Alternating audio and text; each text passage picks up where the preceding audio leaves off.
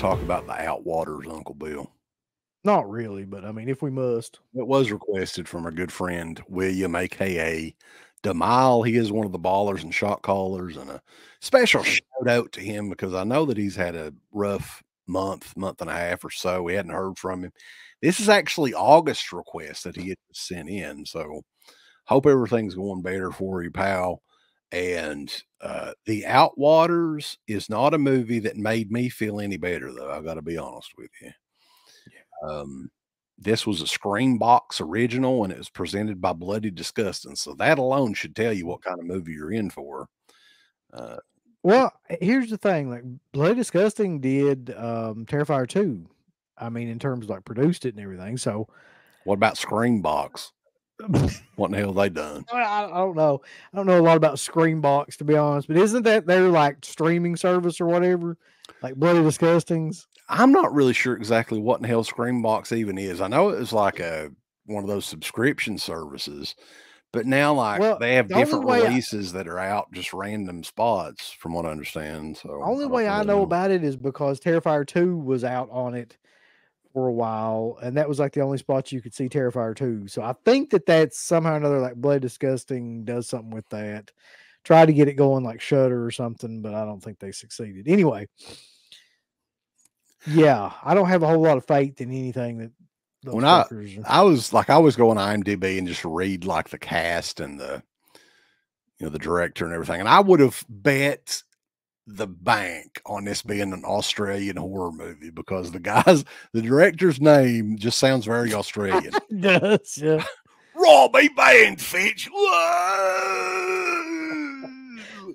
Hi, mate, Robbie Banfitch. But anyway, Robbie Banfitch is actually from New Jersey, evidently. I never thought. Yeah. It's like we thought James Jude Courtney was a bloke as well, but he's not. He's from South Carolina. Yep.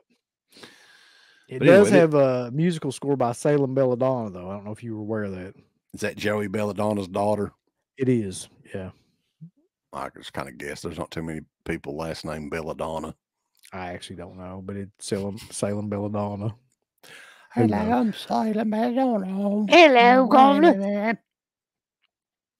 So anyway, this movie, I'll just get into the basic plot of it, all right? Yeah. So it opens up with like, I don't know what the hell was going on, but it opens up with like a 911 phone call where like people are just screaming. And that's one thing about this movie that really irritated the fuck out of me, because there's always noise going on constantly. Like there's some sort of background noise like all the way through the movie, except for maybe the first 10 minutes. And like at the beginning of it, it's just pure chaos. And like, I think somebody even referenced this as like panic horror, where like the whole like idea behind the movie is just chaos and panic. And like, it's just, and it is like that. And it's very, very annoying. But anyway, there's a 911 call, and this group of people are like screaming and hollering and going on and shit. Mommy. Yeah, one of them's like, mommy. My name is Caleb. My name is Caleb. I've got a phone up my ass. Just random stuff that they're saying. And then it just like there's a title card that explains that like all kinds of like craziness happened, and these 4 people went missing in the desert, and then they found their smart cards, memory cards from their cameras. And apparently, from what I can gather from trying to like pay attention to this movie, they found one of them inside a severed dick hole, right? That's right. That is correct. Yeah. Yeah. And then there was an investigation and lots of traps. But from what I understand, they went out to shoot a music video in the desert. Yeah, the blonde was the singer, right? And she was trying to boost her career by doing like a music video in the Mojave Desert with her buddies. They go out in the desert and they set up camp.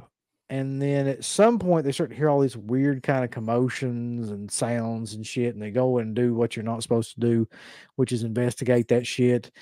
And at that point, it goes from being like a pretty straightforward, linear kind of story.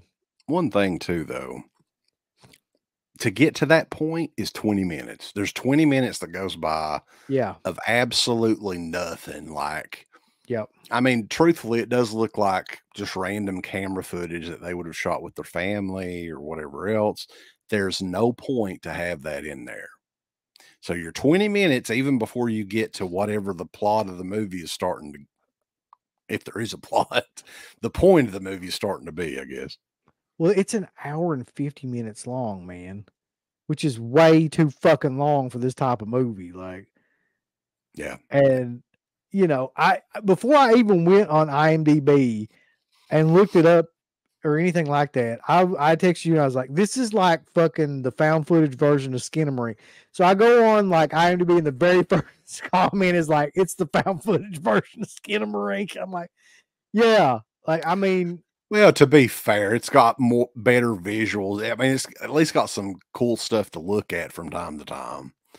But but it's like once you get into the actual crazy part of the movie, which is the longest part of the movie, right? yeah, You're looking at shit from like a flashlight. So like everything you see for about 45 minutes is just like you stuff that you can just like a scan by looking at spotlight. like a spotlight or a flashlight. Like how fucking annoying and just aggravating is that to think about? Like, Well, and whatever it is, I mean, it said like on IMDb trivia that the director Robbie Banfitch was hugely influenced by the Blair Witch Project. No fucking shit. you No think? shit.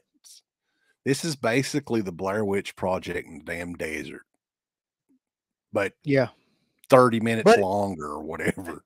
I mean, it reminded me of like they put like if you took Skinamarink, the Blair Witch Project, and then the last part of Event Horizon and like, threw it all together. Yeah. That's kind of what this movie is.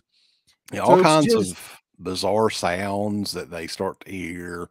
All the sounds pretty much come at night, and there's some hallucinating going on too, which I mean, it is kind of odd. I'll give them credit. Parts of the movie is very bizarre and strange. There's aspects to this movie that you really haven't seen done exactly like that before. But Jesus Christ, man, like why in the hell does this movie need to be 2 hours long? it's too much. It's too like it's overkill on the senses, really. Because and I promise you, like when it gets into the stuff where it shifts into a movie where it's like a dream, nightmare kind of chaos kind of thing, where this guy is just kind of like walking around trying to find out like what happened and like what happened to his friends and all this stuff. And like he keeps seeing people like covered in blood and like running away from him, running towards him, creatures like little worm creatures. But Hanging then, on to the camera the entire time too. I mean, yeah, that's while hardcore filmmaking right there. while all this is going on though, there's always noise. Like it's either like somebody reciting like a prayer or like Stuff you somebody can't make out what in talking. the hell it is Yeah, either. it's Yeah. just like constant talking and noise, like while this. So I guess the point of it was to try to like just throw you off and make you uncomfortable. But to me, I just wanted to turn it the fuck off. Like it's just too much. And It's there's strobe lights and stuff like yeah, Christmas constantly. lights. It's like being in a haunted house with a recorder shoved up your ass or So something. That's like what it yeah, reminds me of. towards the end, you kind of figure out what's going on a little bit, I guess. You start hearing these things, and then you, like he said, Event Horizon. So it's alien related in the desert and all that. And towards the end of the movie, too, like, and I'm pretty sure that the guy the guy wouldn't be able to stumble around the desert with his fucking guts hanging out of his body, dragging on the ground. He's still walking. Oh God, what am I gonna do? I'm in a lot of trouble, guys. I'm, Oh, I'm never gonna be able to shit right again. gotta shit out his bowels. Oh, Um, but man, yeah, I mean, there's a reason. Like, I hadn't heard anybody talk about this movie before. Had you? no, but here's the really weird thing. When I went to research it and everything, it's got like almost universal critical praise. Like from big name, like, newspapers and magazines and stuff, like critically, there's a lot of critics. And let's differentiate that because like almost all of the audience, IMDb's got like 4.0 yeah, out of 10, I think. almost all the audience kind of votes for it were like ones and zeros. But like critically, it was like getting way, way up there, almost like 76% like positive. Yeah. And I don't understand. Like, I mean, I would kind of understand, but I just can't imagine like watching this and being. I mean, it'll make you uncomfortable, but like, so would like being in a dentist chair while a fucking disco light was going on, which is kind of what this is like. Like, I think that this movie would work a lot better if it was like 75, 80 minutes long. For one thing, like, I don't know what it is about younger filmmakers of this era. They all want to be like fucking Christopher Nolan or something and make these epic long ass movies. Dude, a horror movie, 90% of all horror movies have no need in being longer than 90 minutes at all. yeah, That should be the limit on them. And this one, the opening 20 minutes could have easily just been dropped. There was no point for that shit at all. There was nothing. You know, you're getting to know the characters that you never fucking see. You don't even see their fucking no, never again do you see them. Yeah, no. unless they're covered in so much like fake blood that you can't even like differentiate what the fuck's going on. Yeah. So, you know, the Outwaters 2022 movie. No good, boys. No good. Dumile, William, we appreciate the recommendation. And you always have interesting movies and concepts most of the time that we've never ever heard of. So I appreciate it. But yeah, this one was not for me at all. I see. Here's the weird thing about this too. I can kind of understand, maybe more so with this movie than Skinamarink, like why people would like this Mhm. because it is like really um uncomfortable and very like discombobulating, if I can use that word. Like, and I I'll imagine saying it's that 5 times fast though. yeah. I imagine like if you saw it in a theater, it would be like a whole other type of that experience too. Cause like I said, there's just constantly some sort of sensory stuff going on, like strobe lights, music, talking, like screaming, creature Muzak. sounds. Just yeah. But I just didn't like it because it's just there's too much shit. And I can't, I'm sorry, but I'm old school. I can't stand watching a movie through a fucking hole like that big. Like that's all you saw. It's like watching a movie through somebody's asshole or something like on the other side. And it's one thing to be influenced by a movie like Blair Witch, but you basically remade the movie and just changed locations and made it way, way, way worse. Yeah. There is an interesting idea behind there though, which is they stumbled upon like a government military testing area, like some sort of like which you would assume like some sort of alternate reality or something like that. Mm. And that's interesting, like to have like a That would have found been footage. cool. I mean, had they ended the movie and he found out it was like 1940 or something, and Yeah. sent him back in time. Yeah. But the But in the ending of this Outwaters movie, was he just cuts his dick off and then he disembowels himself. So and starts playing with his dick, his severed dick in the fucking desert. He's like grabbing it and touching it. It's like, oh, that's a dick, but it ain't on me no more. I'm fucking crazy now. I Never got my again dick. will I hold that Peter and pay. Oh, I'm just gonna use it as a paperweight. Fuck it. And they did that primarily out of shock value, right? To be like, oh God, that's a He cut severed his dick. dick off. He cut his own dick off now. But I was shocked finally when the fucking thing was over with because I was like, God damn, bulls. I kept looking at the time left on it, and it was like 34 minutes left, and I was like, God damn. Like, what are you gonna do? Yeah, and there's not like there's any plot or anything going on. It's just like a guy with a fucking camera Ah! running around like filming shit. My name is Shaky. Ralph. My name is Ralph. I'm Ralph. This is real. Yeah. So the Outwaters is out now. Let me tell you something else that's fucking aggravating too, Uncle Bill. I watched this on Plex for free. But you know what? It ain't totally for free because every fucking 15 minutes there's 5 minutes of commercials. So that made it almost 2.5 hours for my ass to watch it. Oh my God. Give us the thumbs up, Up your butt. like, subscribe. And if you subscribe, here's something else you can do. Once you subscribe, you can click the bell notification, right? And it'll notify you anytime that Dead Pit puts up new shit.